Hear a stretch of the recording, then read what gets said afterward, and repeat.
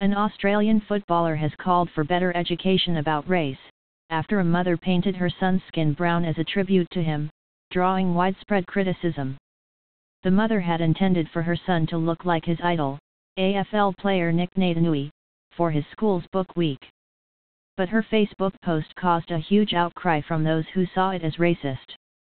In a statement, the player said the boy's attempt to emulate his hero hurts my heart. The Australian Football League player, who plays for West Coast Eagles, said children were unaware of the painful significance of blackface. Mr. Naitanui, who is of Fijian heritage, said on Twitter that he didn't believe the mother had any intention to cause harm.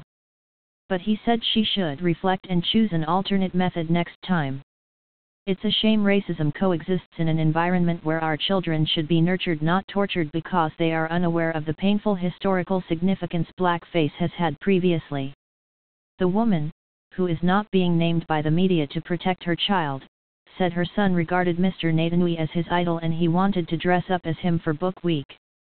She said she was worried about politically correct extremists but decided to dress him up as he wanted anyway, in an AFL strip, dreadlock wig, and with body paint.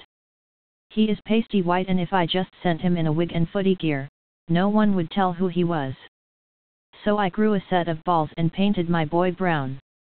After being told by everyone not to do it, my son won the parade.